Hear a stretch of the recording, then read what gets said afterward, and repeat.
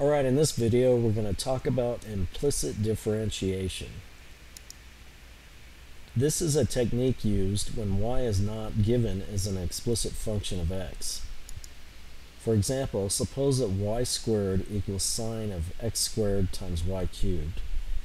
In this case, we can't just calculate dy dx using the normal methods because the x and y terms are intermingled.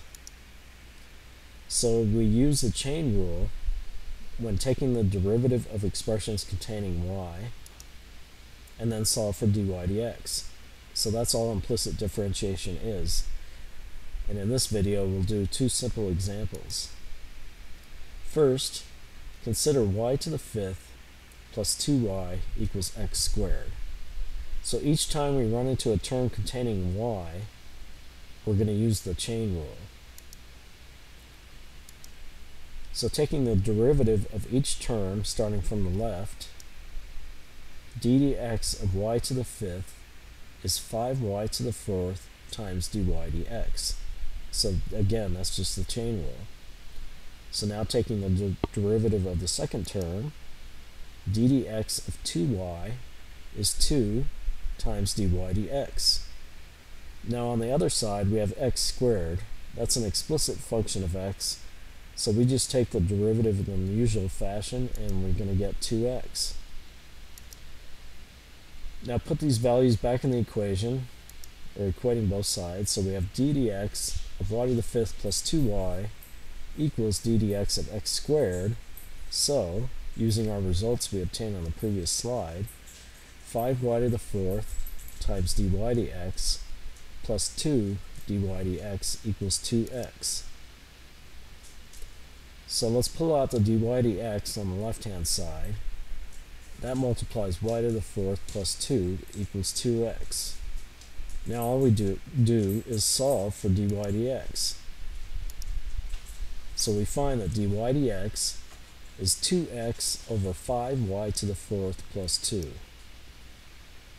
So let's try another example, a similar one. Find dy dx when x cubed plus 3y to the fourth equals 2x plus 7.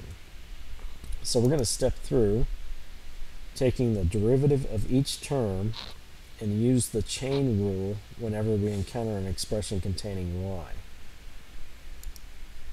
So on the left-hand side we have d dx of x cubed plus 3y to the fourth. That's d dx of x cubed plus d dx of 3y to the fourth. We get 3x squared for the first term. And now for the second term, which contains y, we need to use the chain rule. So we have 12y cubed, and then we multiply by dy dx because of the chain rule. Now on the right-hand side, we have d dx of 2x plus 7 equals 2. Equating both sides, we get 3x squared plus 12y cubed dy dx equals 2. Subtract 3x squared, 12y cubed dy dx equals 2 minus 3x squared. And we did that because we're just going to solve for dy dx. And we get 2 minus 3x squared over 12y cubed. So that's all you do when you do implicit differentiation. Use the chain rule when you encounter terms with y, and then solve for dy dx. And your answer is going to be given in terms of x and y. And that's the best you can do. They might have you plug in numbers in your homework. And we'll do some more examples in the next video, a little bit more complicated. And so if you need help with calculus, we have a problem solution book that can be instantly downloaded at calculuswithoutlimits.com.